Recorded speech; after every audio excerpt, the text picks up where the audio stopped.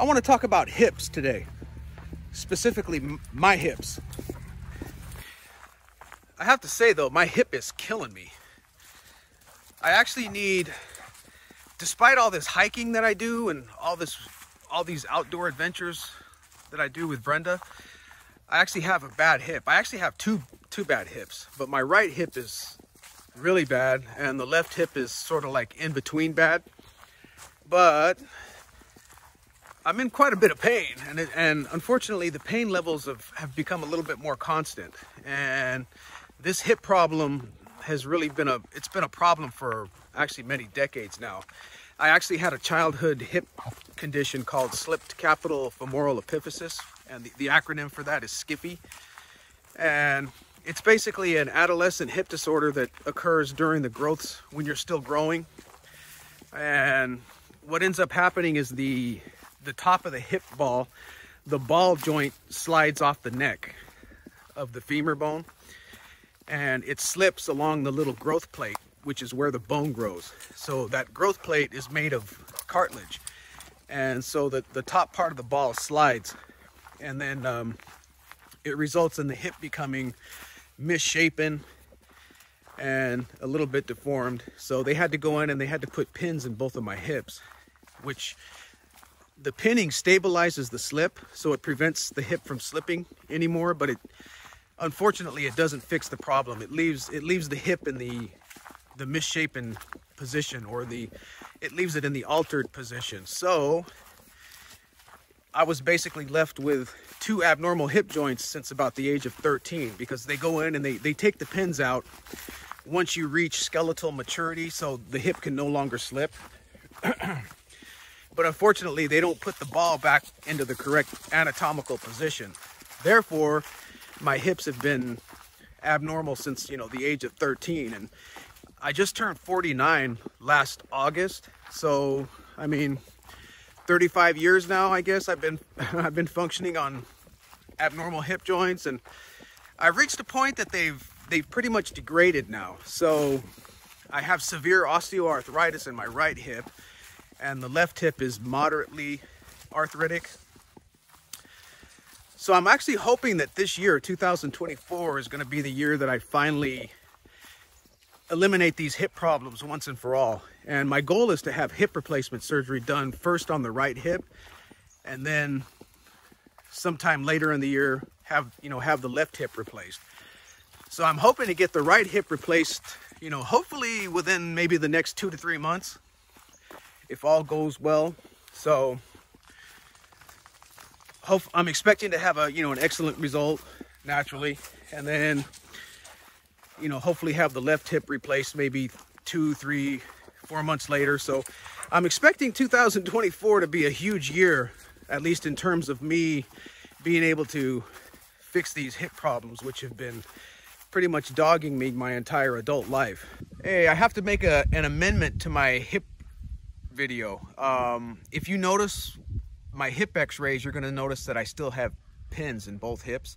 And in the video, I talked about having my hips pinned and then going in and having the pins removed at some point, which is what they did. But unfortunately, in my case, between the time that they inserted the pins in my hips and the time that I went back in to have the pins removed, the pins broke. Actually, I had 2 pins in each hip, and 3 of the pins ended up breaking during the 8 months or so that I had the pins in there. So when I went back in December of January '88 for them to remove the pins, they ended up only removing the pieces of the pins that were closest to the skin, or there were like 3 pieces, 3 or 4 pieces that they removed, and they ended up removing the pieces that were not deeply embedded into the bone. So that's why when you look at the x-ray, you're going to see like different pins in each hip. So they weren't able to remove the pins, basically, to make a long story short, because the pins broke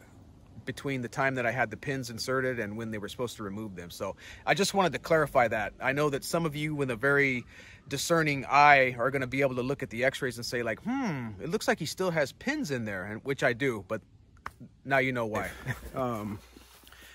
Growing up, I was very athletic though. despite my hip limitations and despite, you know, having abnormal hip joints, I was still very active. You know, I led a very active life. I was a cyclist. You know, I used to go mountain biking. I used to belong to a boxing gym. You know, I used to do some boxing at one point in time. I was always an avid weightlifter. You know, I was an avid outdoorsman, hiking and all that stuff. So it wasn't like I was disabled per se, but my hips just were never normal. So I had to work around my hip limitations. And that wasn't easy. You know, it was a burden to bear, you know, because when you're young and you're, you know, especially when you're a young male growing up, you know, you want to feel strong. You want to feel strong. You want to feel capable. You don't want to have a physical infirmity of any type. And unfortunately for me, my hips were very limiting to what I could do. You know, my hips were always stiff. I never had normal hip range of motion. You know, my internal rotation was almost zero. So, you know, my hip function was definitely limited. So as a result of that, there were certain activities that I just couldn't really do all that well.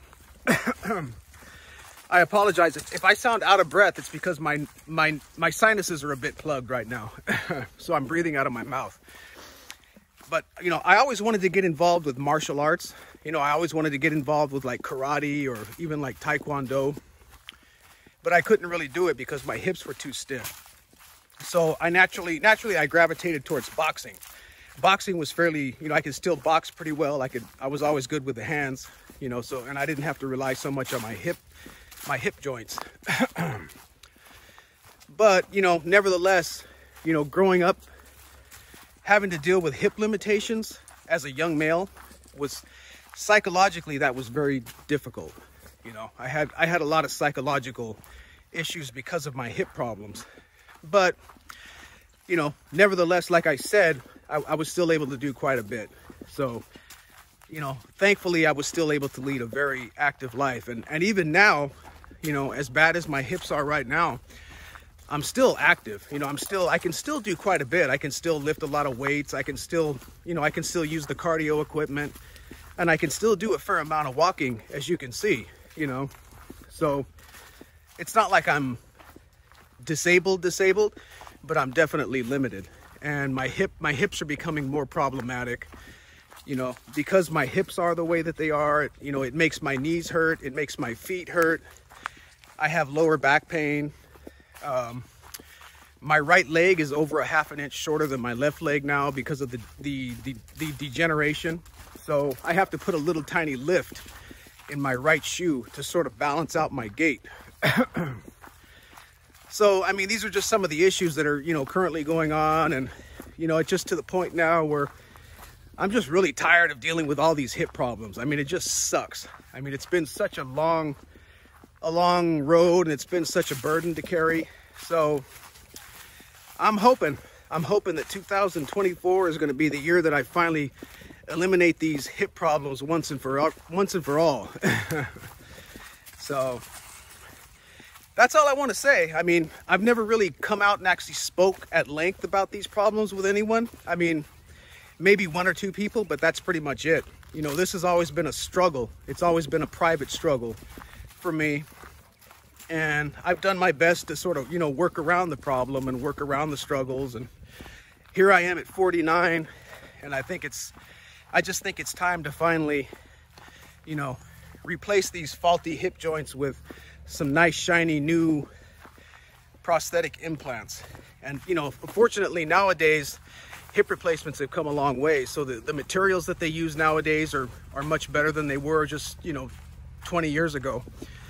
You know, so the surgical techniques have improved. You know, they're doing minimally invasive surgery. They're doing basically outpatient surgery nowadays. So more than likely, I'll probably go in the morning and then, you know, I'll probably be released in the evening, you know, when I have the hip done. And then obviously the second hip as well. So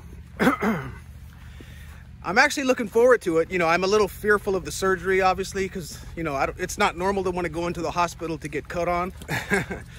But I know it's not going to be that big of a deal.